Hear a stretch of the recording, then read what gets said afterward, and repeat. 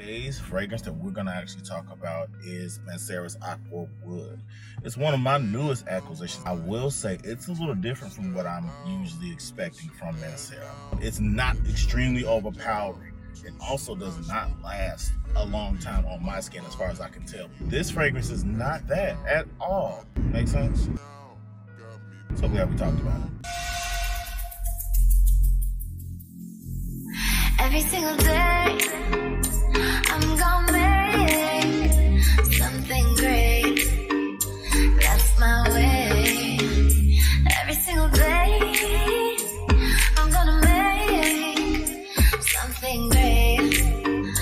That's my way.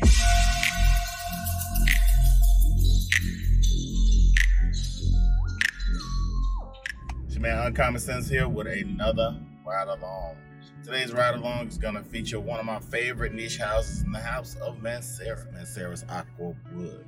It's one of my newest acquisitions in my collection, and I will say it's a little different from what I'm usually expecting from Mancera. As far as the older fragrances, heavy in the oud, rose, vanilla, this fragrance is not that at all. It is indeed a summer and spring fragrance. It's not extremely overpowering.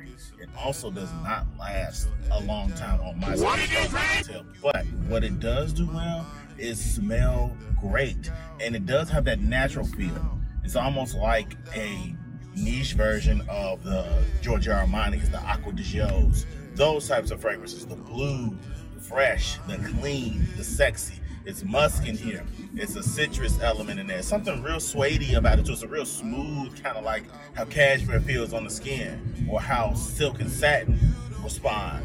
So those reasons right there, Mancera AquaWood is still a win to me. I've been a bit disappointed with its quote-unquote performance just because I think the bar has been set so high with the rest of the fragrances in the Mancera line. And I'm noticing there are several fragrances in this lineup, or better yet, from Montale, that indeed have, I don't want to say diminished performance, but what I do want to say,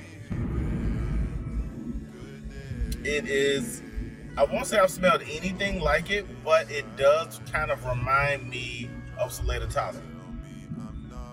So not that citric and bright, but along the same lines. It's like, so Shoutouts is the original Aqua de Jo, and AquaWood is the Profundo version. All in all, I really feel like this fragrance is a winner. It's one that's going to be in my collection from here on out. I love the blue fragrances, so I'm going to be a little partial in that regard. With that being said, I really believe that this fragrance is a blue lover's dream. It actually reminds me a little bit of what Lamar Gadsden sent me, the key. It just doesn't have that bright citrus up top.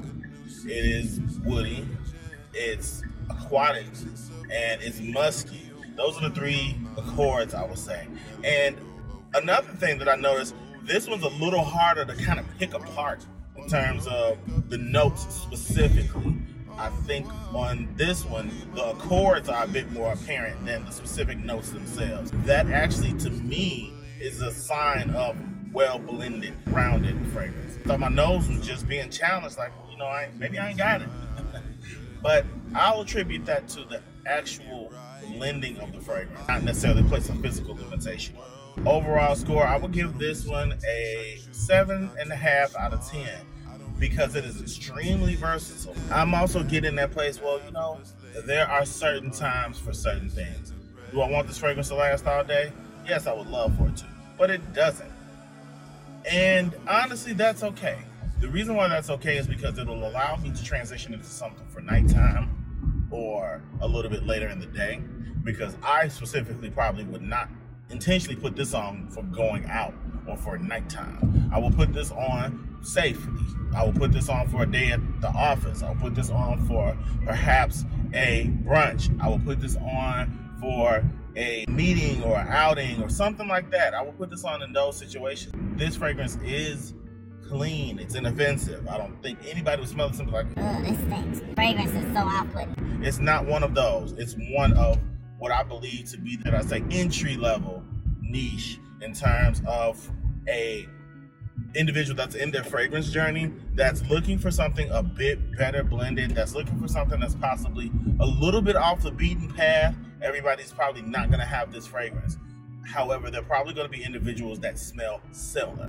All things considered, I believe that this is something that if you have been in your fragrance journey for a while, you're looking for something a bit different than the Aqua de shows, than the Paco Rabannes, than the sweet, loud fragrances. This was more of a silent assassin. It's kind of a close encounter fragrance too. It does not have that big projection that I'm used to with Manceras. But for that reason, I feel like I cannot wear my Manceras comfortably or appropriately for the setting. And usually an individual like myself, I'm usually not too caught up in what individuals think. However, I don't want to be the guy that has on too much fragrance or smell off-putting. I don't want to be that person. For those reasons, I believe that this fragrance does its job and ticks those boxes. So for versatility, I'm actually going to give it a 9 out of 10. I really can't think of many situations that this one would be appropriate in, except for maybe a date night. But in intimate settings, it can smell very well too, because it allows the individual to kind of get up on you without being overpowered and overwhelmed. Make sense? So glad we talked about it. Now, in terms of price, it's a newer release, not a new release. It came out in 2020. It's roughly about a year now, and I'm just now reviewing it. I know. Don't kill me, kids. If I don't hurt myself first. I do that every now and again. I'll buy a fragrance and then sit on it for a bit because I really want to get acquainted with it. I don't want to hop on and have a bunch of opinions and then come to find out later I'm singing a different tune. I want to ensure that I know exactly what I'm talking about, that I am true to the Uncommon Scentz vision, brand, and mission statement. We want to find things that everybody are not rocking. I don't see anybody really talking about this a lot. So that's one of the reasons I gravitate toward it. Of course, the bottle was amazing. The juice is a little different from Mancera because there are certain ones I can spray on my skin and it'll be oily. This one is not one of those. You spray it and it dries down pretty clear. So I would feel comfortable spraying this on clothes, which I did today. Other ones that I do not feel comfortable spraying on clothes because if you're sheeny on my hand, then there's a hot oil contact. Price, Mancera usually, in my opinion and experience, offer great value for the price. Because for 4 ounces, it cost me less than 120 bucks. And let's be very clear in terms of value. There are designer fragrances that are out here for a 3.4 that are cost of 110, 120. So this is how I feel about it. I'm not a niche snob. However, I love exclusivity. So if there is a fragrance in a niche house or a specialty fragrance house that offers more value for the price, then from an economic standpoint, it only makes sense to me. I don't know many fragrance houses that are offering 4 ounce for less than 130 bucks. For the exclusivity and the value of the fragrance and the composition, I'm starting to really understand pricing. There are, of course, some prices that are just outrageous to me, that I just don't understand. So I'm not gonna name any names. If you're new to the channel, check out the rest of my videos and content. Like, comment, and subscribe, and consider becoming a part of the Uncommon Scentz family.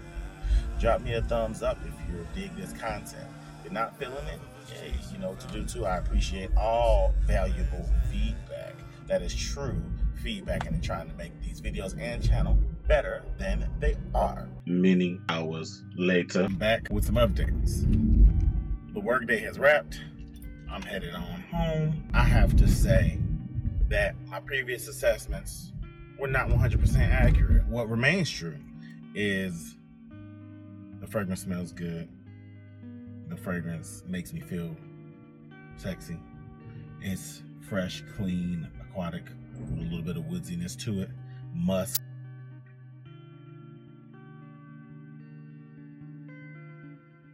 What I was incorrect about was the fact that it didn't last all day. The fragrance lasts all day. It's not a monster projector. And honestly, I'm getting to that place where it doesn't have to be. I'm in the mind frame of every fragrance does not need to be a nuclear powerhouse, especially a collection of 100 plus. All of them couldn't and shouldn't be projection monsters.